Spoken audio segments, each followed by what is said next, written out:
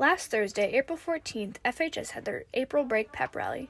Students and teachers from each grade teamed up to face each other in a basketball game. The freshmen played the sophomores and the juniors played the seniors. After a long, tough game, the seniors defeated the juniors and the sophomores defeated the freshmen. After that, a band named Mother Goose from our own school performed a series of songs for the whole school. Then we ended our pep rally with a smack to the face, literally. One student from each grade, who donated $1 to a charity, was picked to pie a teacher in the face. One teacher sat in front of each grade, and the student came down and pied them in the face. The seniors got to pie Mr. Hanna in the face, and they got him good. And that's all for the pep rally.